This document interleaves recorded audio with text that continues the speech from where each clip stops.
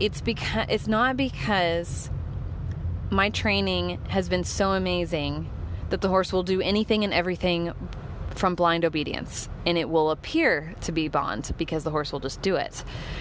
It's because... Hey there, welcome to another episode of the Willing Equine podcast. I'll be recording this episode in my car, so the audio may not be super clear, and sometimes I have my kids with me, so if you hear a little bit from them, I apologize, but hopefully you can still enjoy the podcast. I'd love to hear from you after you listen to the podcast, so feel free to comment on any of my social media platforms, or email me, or even send me an Anchor voice message. Hi Adele, what is your opinion on horse-human bond, or so-called relationship with the horse? Do you think it really exists? If so, how does it look like? And what is your opinion on horse trainers, especially that use negative reinforcement that show tactless riding as proof of such relationship? Thank you. The horse-human bond. The idea of a horse bonding or bond, I don't know, the word bond is a little anthropomorphic in my opinion, in that we're attributing human ideals and thoughts and emotions and feelings to our horses. We do know that horses bond with other horses. We know that they create, or they can have really connected relationships. So they can be more attached, that's the better word, more attached to another horse. Like I have one herd that has 5 horses in it, and 2 of them in particular are very closely quote unquote bonded. They do not separate very well. They're fine when they're with their herd. I can take away one and leave them with their herd, but they struggle more than if I take away a different horse from that same herd. So this is actually, I'm speaking of my mares Tiger and Pumpkin, and they have known each other for it's got to be like 6 years now. I've had them, and 5-6 years now, and so they've been together for a long time, much longer than anybody else in the herd. River's only been in there for 3 years. Finn has only been in there for a couple months, maybe even a month now, and then Cashmere's in that same herd, and she's been there since last August, so almost a year. So Pumpkin and Tiger just are really attached. They don't want to be separated. They don't want one of them to leave and the other one to be left. So I'd consider them a bonded pair in that they have developed this really close relationship together. Now, what has developed that relationship? Is it just that there's this genetic predisposition to attach to the other horse? Is there something spiritual or deeper emotional development that happens that connects 2 horses together? And it doesn't necessarily have to do so much with how long they've been together or anything else. It's just that they happen to be really bonded. They just have this bond together. Or is it because they but they have developed a very close relationship because they have been together the longest. They have learned each other's body language really well. They never argue with each other. They never, arguing isn't even a correct term. So they never get into tiffs with each other. They never will. Tiger will occasionally put her ears back at Pumpkin, but they generally have a very smooth relationship. They understand each other. They can, be in very tight quarters with each other without there being an issue. They trust the other horse because they have had such a long history together that they know that they can trust the other horse, that they know that horse is going to be around, that they're not going anywhere. That's what history has proven to them, that horse is going to stick around. And they have just developed this relationship where they lead each other to and from water and to and from food. They train together, they live together, everything they do is together, so they have created this relationship. And a lot of that, I think, crosses over into the horse-human bond. and I'm hesitant to ever use that word bond just because I don't feel like it accurately describes what's happening. But I'm going to continue to use it for the rest of this podcast just because it's brief and easy to explain. So with horse-human bonds, I think it's very similar. Typically when you see, whether or not the person is training with negative reinforcement or positive reinforcement or whatever, it doesn't even really matter. The ones that seem to have the most bond, the most quote-unquote bond, and that seem to just do really, really well together, the horse and the human, they just seem to be interconnected. They seem to almost be reading each other's thoughts. It's usually a pair that has been together for an extended period or have trained extensively together for hours and hours and hours and hours together. So there's this subtle communication that happens that is not necessarily readily available to the observer. So we can watch a horse and a human interact together, and we just don't even really see what's happening, how the horse is understanding what to do or how to do it, or we haven't seen the process that it took, for them to get from when they first got together and they had to use all this equipment, or they were working in protected contact, so they weren't even really doing anything. They were just sitting there and just getting to know each other. Or in the other scenario where they're using all of this equipment so that they made sure that the horse would stop or didn't stop or whatever it is. And then we fast forward years and years, and then we see them riding around bridleless and, going out to the beach and tackless, riding through the waves, and all these mythical, magical, romantic moments with our horses that we all want. We all want that with our horses, or at least I do, and I know a lot of people do. So how do those people get there, if not by bond, by this special, unique connection with their horse? Well, it's not really so mythical in that it's just like I explained, where it's a long history together of learned communication. So the horse has learned over time how to read the human's subtle cues. So whether or not the human thinks they're cueing behaviors or telling the horse what to do, they are. Horses are masters at picking up cues. And so it doesn't matter how you train, they will see and feel and hear and everything. They will know what is going to predict what. So maybe in the beginning it was that you had to kind of really push into the horse or wave your whip or whatever to get them to back up, and then at the very years later you just have to kind of look at them and they start backing up. It's easy for an observer to say, oh my gosh, look at that bond, that horse is so well trained or so obedient, or and they are, but it's easy to say, how are you able to ride on the beach bridleless and with all these other crazy horses around, and your horse is perfectly behaved and will just lay down in the middle of chaos, and it's so beautiful and so much, you guys have such a great bond and such a great connection. And when I'm not going to say every time, but from my experience, it's just the result of really good training. Doesn't matter what the type of training is, and I'm not saying good as in from an ethical perspective. I'm talking about effective. That would be the better word. It's very effective and consistent and well thought out and well-timed training that over the years has built and built and built until these behaviors happen from very subtle cues in a large variety of environments, with distractions, without distractions, with chaos going around. So it's very easy to observe what appears to be bond, but which is in reality excellent or effective training. And that, going into your next question, can come from any type of training. You can be an effective negative reinforcement trainer, and you can be an effective positive reinforcement trainer, or a positive punishment trainer, or whatever you want to say, natural horsemanship, traditional, it doesn't matter. Whatever type of training, you can be effective in any type of training that you want to use.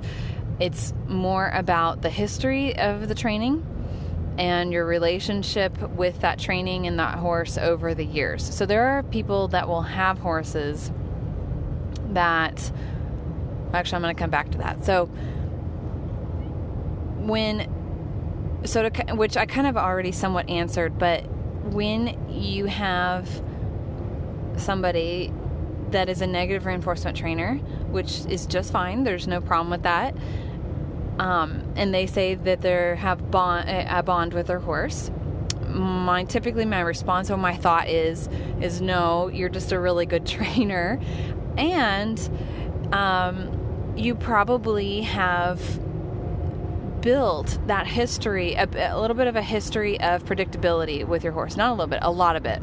A lot of predictableness in your relationship.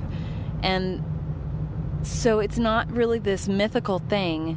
It's something that is measurable and can be achieved by anybody. It just needs to be a goal, meaning that you want that and you're working towards it, and you have to really work on how effective your training is, how consistent you are, how predictable you are to the horse, and how patient you are, and being clear and having goals, training, like measurable goals in your training so that the horse understands what's coming next, what we're working towards, and you can easily repeat all of it. And so, like I said, that happens with any training. So it's not isolated to positive reinforcement or negative reinforcement, which is, anyway, you get the point. But there is an added, I think what we're all looking for that's something separate from what's actually happening is a relationship with our horse. And trust, our horse having trust in us, and a willingness to work with us and to participate in the training. So when people say bond, I think they're talking about what looks like really good training. But there's this whole other category, a whole different thing that I think we're all actually looking for, and it's what we're actually wanting it to be when we say we have a bond with our horse. But it's not necessarily something that everybody's able, or you can achieve. Everybody can achieve it, but most people have not achieved this. It's just about the good training. But a different level, something else that happens on a different level, an emotional connection, a relationship with your horse. This is a little bit different and has very little to do with intentional training. We're always training. There's always operant and classical conditioning happening, so we can't get away from that. But it's different than, my horse will lay down on a beach, because my horses won't lay down on a beach. But I would say that my horses have an excellent relationship with me, and that they trust me, and that it would be more what I would consider to be a bond with my horse, in that I understand them. I can just take one look at them in the pasture that day, and I can see how they're feeling, and I respect that, and I work with it, and my horses also respond very well to me, and they will go above and beyond for me, even when I put them in really tough situations. So it'll be something maybe we haven't necessarily trained for, or it's particularly stressful or scary or whatever, and it's above and beyond what the training has accomplished, but the horse will respond in a way that I'm just like blows my mind. I'm like, I cannot believe my horse just went through that with me. A good example of this might be when my filly River had a bunch of surgeries. We had insufficient training for what it is I put her through. I tried very hard to match her training to what I was going to ask of her, but she was young, and I had just had a newborn baby, and had not been training a lot with her recently, and when we had to do the surgery. So I put her through a lot. I took her to new environments. She had to be handled by different people. She had to have x-rays and injections and laid down and, woken back up again in new environments. She hadn't been anywhere outside of my own property since she arrived. Actually, I think I took her one time to a different place. It was very, very brief. And she hadn't really had any medical care, so to speak, besides just normal maintenance stuff. And she hadn't been really handled by anybody else. But because I had spent so much time into building a relationship and showing her that she could trust me and that there would be a positive outcome from this situation, she went through it all with me without so much as blinking an eye. She blew my mind in how trusting she was and how much she put up with and how well she coped with what I was putting her through. And I think that was a result, I'm pretty confident in saying that was a result of building a trust bank with her. So what I mean by trust bank is, and this is what I think of when I say I have a bond with my horses, or I have a relationship with my horses, or my horses are willing, equines, they're willing horses. A trust bank is when you show the horse over and over and over and over again that there will be a positive outcome from this encounter. So every single interaction with your horse, every single training and session, every single thing you do, anybody else does, you're depositing a little bit of money into that bank. So you're depositing some money into the bank every single time. And if you can build that bank account so big that it's just overflowing. It's overflowing with everything is positive, everything is amazing and glorious and beautiful. That if you have to subtract some, if you have to go into a stressful environment, if you have to ask too much of your horse, if you have to put them through something that's scary or painful, it will subtract a little bit it'll withdraw from the bank account some amount. It'll pull away some money, some of that positive money we've put in there.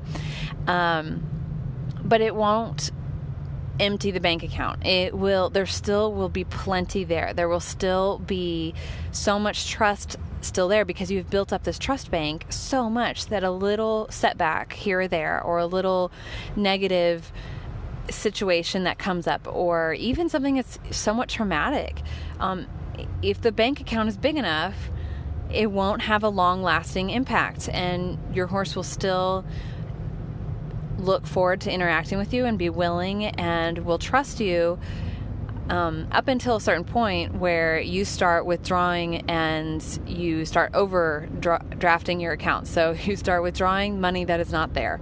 And this is what happens a lot in our interactions with horses and training when we come from a background where we're starting to seek new types of training because our horses are poorly behaved, they're dangerous, they're frightened, they're scared, they're acting up, they're lashing out, they're acting, just all these things that we don't want them to do. These horses are running an overdrafted bank account and they don't trust people.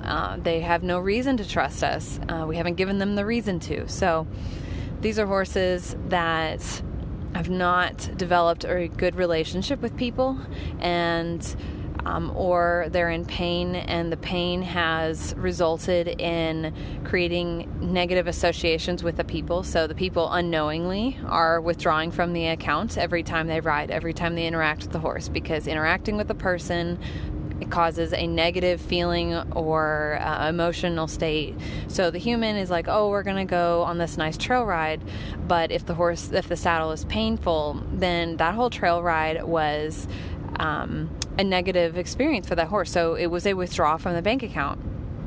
So it can be a little bit tough. It can be a little bit tough to know. Sometimes you kind of accidentally do things and you look back, you're like, oh shoot, that was not what I meant that to be like. I thought it was going to be fun and enjoyable, but it wasn't.